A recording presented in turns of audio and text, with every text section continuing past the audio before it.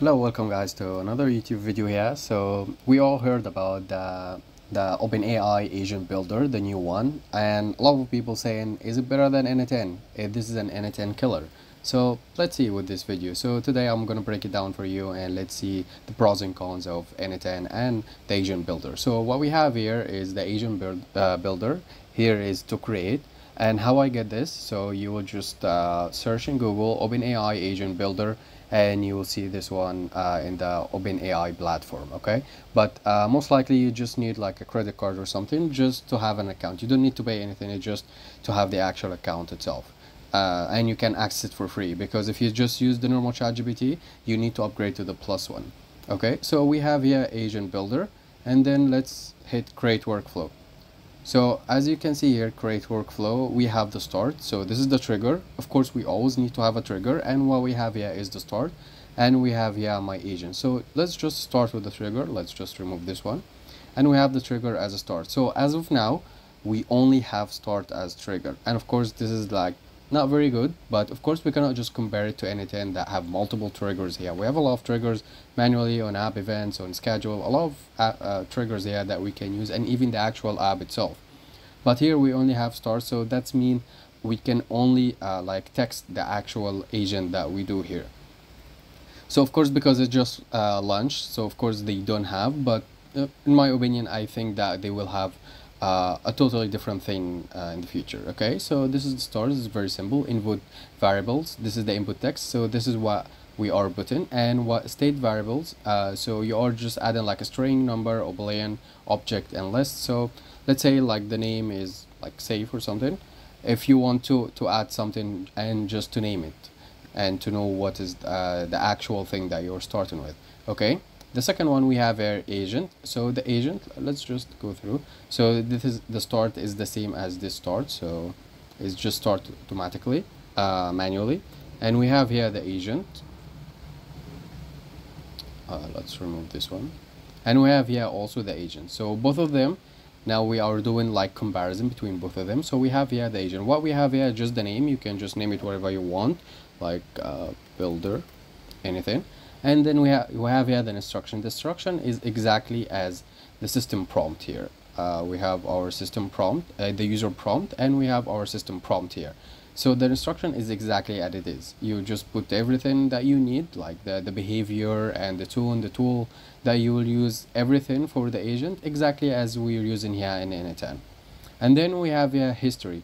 History means that this one, if we are talking about the memory, simple memory, so this is exactly we add in memory. So history also is memory. And what we have here, we have the model is the GPT-5. So the GPT-5, of course, it's only having the 5, or the GPT in general, any GPT you want, of course. But here, of course, with n8n, we have here the chat model. So we have like Anthropic, we have a lot of model, DeepSeek and Gemini, OpenRouter, and we can use like multiple open source, or like multiple multiple AI. So we have here also the same OpenAI chat mode. Okay, so this is the like the difference. And we have here the reasoning effort. So what we have here is the minimal. Minimal mean that the reasoning is the thinking itself. Well, the thinking here also we have like think tool. But it's not technically as this one. So this one here, what does it do is constrains the effort of reasoning for reasoning models. What does it mean? That let's say you are building a chatbot. So the chatbot, it's always better to have it minimal. Minimal, it will like respond fast, especially if you have it for a rack system. So it will respond fast if you are using the chat. But of course, just to bear in mind that we have here four choices. But if you do it minimal, so that's mean the tools itself, if you press here, you have only client tool and you have function and custom. But if you change it at least to low, so what we have here more tools like MCP servers, file search, web search, a lot of other things. So because it's just required more reasoning, so that's why. So if it's just a simple workflow, you can make it a minimal. If you like highly intelligent workflow, you can make it high or low, just leave it low here. And now let's see the tools. So what we have tools here, we have the client tool, we have MCP server, and this is actually the best thing in this kit. what is this? So this is the MCP server. You can just simply integrate it with Gemini, with Gmail, Google Calendar, Drive, a lot of things. Yeah, we have like third-party other developers. We have Zapier, we have all other things. And if you want also to add your actual MCP server, you can use this URL or the label in the description. So you already have the ability to just add your own MCP server. What we have here also in n8n, you can just type in MCP, and you will have MCP client tool, the MCP client, and also you can hear the endpoint, the server transport. Also you have all the information that you need, but this is just added as a tool. But if we want to add it as a trigger, let's just do it MCP server trigger. So this is also the URL for your MCP. You have the authentication, the path, everything. Okay, so this is the MCP, and this MCP tool, we can just add it to our model here. So yeah, it's basically the same. You know, MCP was created by Anthropic, but of course there is no way that not using MCP, it's really important. And what we have here is where I have the output format. The output format either that in JSON or text, or we have widget. I will tell you about the widget later, but this is a really good one. I like this one. So the text is just a normal text, and the JSON also, if you want the output to be a JSON, it's like this one also. Required specific output format, and then we have here output parser, and you can use the structure as JSON example, and you can just put it as JSON, or in the system prompt here you can just put it the output to make it clearly a JSON. Okay, let's try the other one. This is just to end the workflow. Pretty simple. And this is just note to add sticky note. If you want to add sticky note, just shift S and you can just add the note here. We have here also file search. So what we have file search, so you will add the vector database. So the vector store, you can use Pinecone, Supabase, you can just add the ID, or you can just create it through the actual AI itself, the OpenAI itself. You can just create it and add your PDF, all your files, all what you need. Okay, what did I just do? Okay, I just closed it by mistake. Let's go back to it again.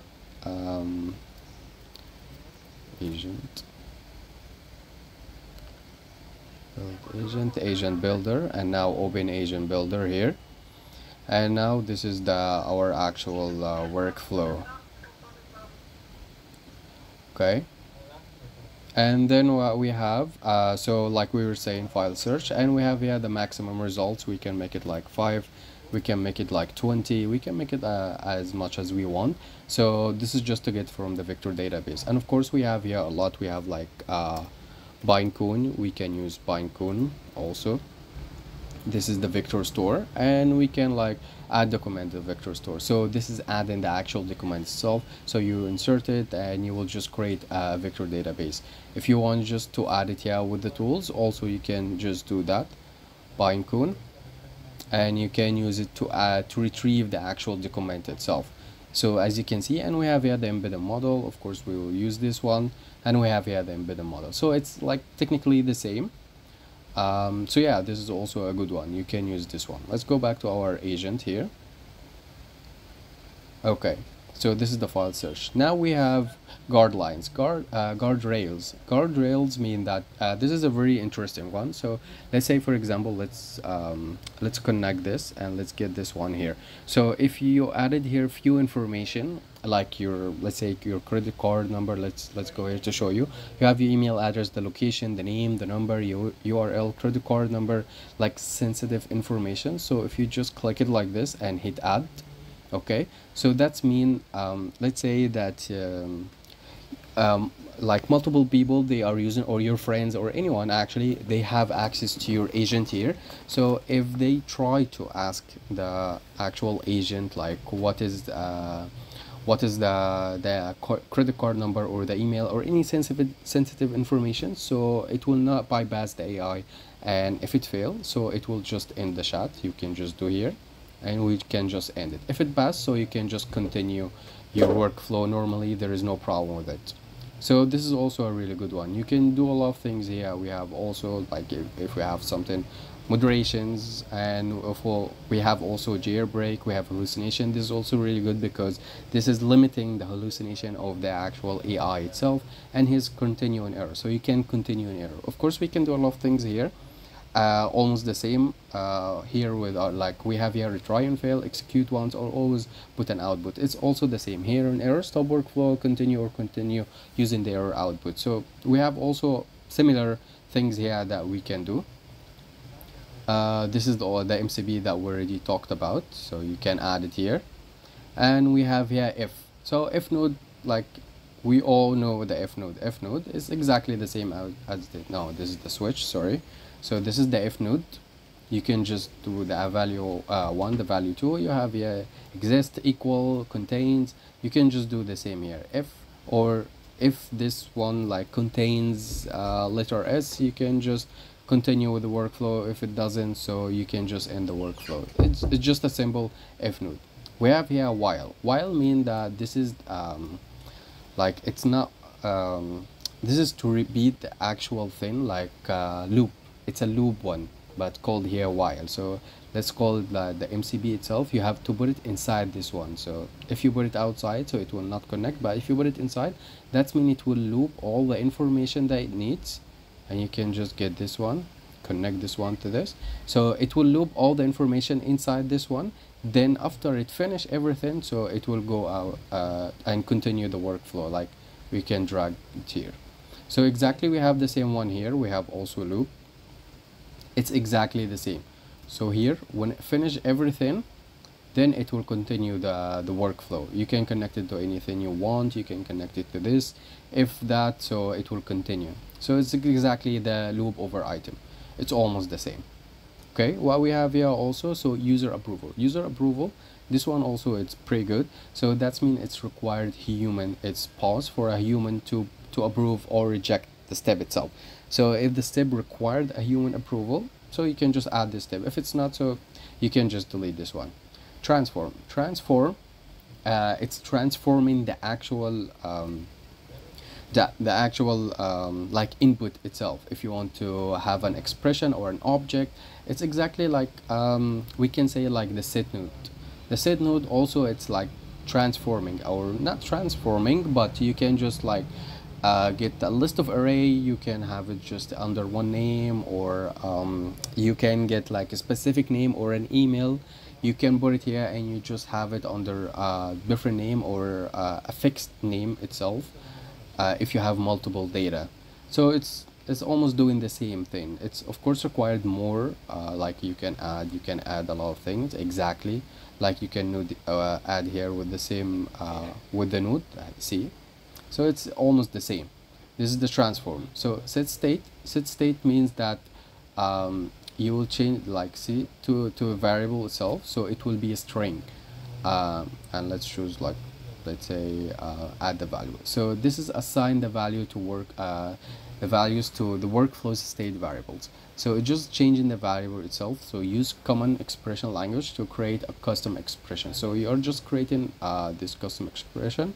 It's like technically as the same as set state. Well, we didn't deep dive into these two things, but this is just a general information about it. And of course, this is still new, so we still have a lot of things to check about this one. Of course, we have your code, and you can add your domain. So the one thing that I told you that it's really interesting about this one is the actual, let me show you. This is the builder, the one that it was called the widget. Yes, sorry, I forgot it. Add widget. You can either create widget or you can upload. Let's just go to create. Let me show you. So let's say, for example, we have a gallery, because they have like a pre-made one, and we have like this one. Let's choose this one. It's pretty good, pretty, like, shows like purchase, ad, and everything. So just open in widget. And if we want to change any of this, because this is actually really good, let's just do that. So this is actually really good. So you can either take this one, you can just download it here, or take the JSON and just put it here, upload. So you can upload it from your computer.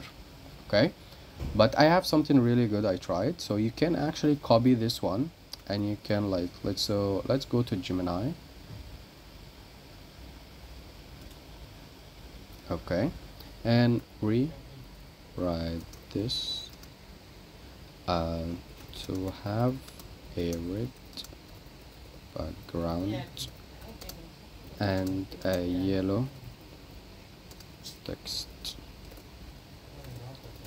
Let's try.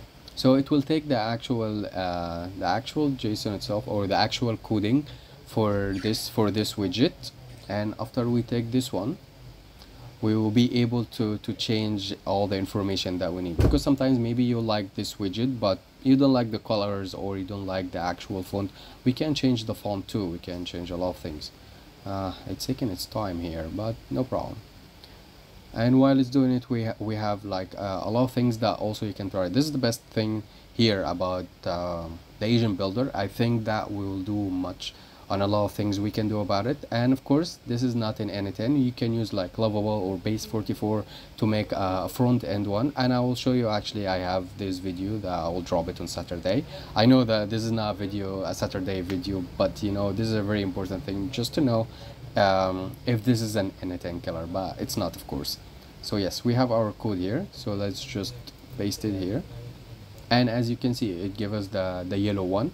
Don't know why it didn't do the red color for the background, but as you can see, so this is the white one, and if I paste the code, so it changes it to the red.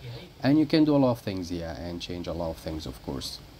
So yeah, and most likely this is it. There is like no extra things here, but of course when they do an update, I believe they will do like a lot of things. But well, if you ask my opinion, of course n8n it's much better, much advanced. But if you are just starting, I believe this is a very good way to start here, to start your workflows. It's very simple, very clean, very clear also, and you can start with it, and then you can go to n8n. And of course there's a lot of things that with n8n you can start with too. I already had this video that explains the triggers, and if you are a beginner how to start, you'll see this video.